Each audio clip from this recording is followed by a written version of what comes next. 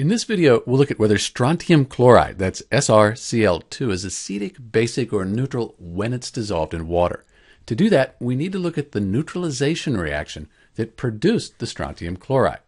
So we have hydrochloric acid plus strontium hydroxide. That gives us a salt, the strontium chloride, and water. It's a neutralization reaction.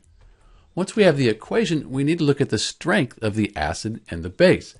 This is a really good chart to memorize of some common strong acids and bases.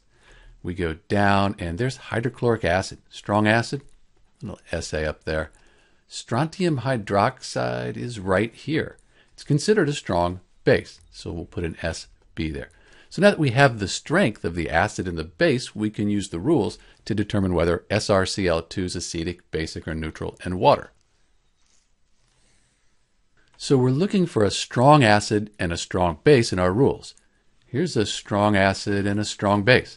According to the rules, the pH will remain neutral at 7. So according to our rules, when we put strontium chloride in water, the resulting solution should be neutral and have a pH of 7. This is Dr. B, and thanks for watching.